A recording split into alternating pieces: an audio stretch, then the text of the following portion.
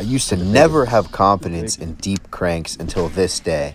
Bombed this cast out with the Tatula. If you look at my rod tip, you notice that I immediately get some tension, and I was so surprised I didn't think it was a fish, so I let off on it for a second. Then I really felt it kicking, and I knew I was on, and I had to get this thing to the boat immediately. Gotta give props to my man Gary Zilla for this one. Okay, get the net. He gave me a little for this confidence guy. in deep cranks with this previous YouTube video out here.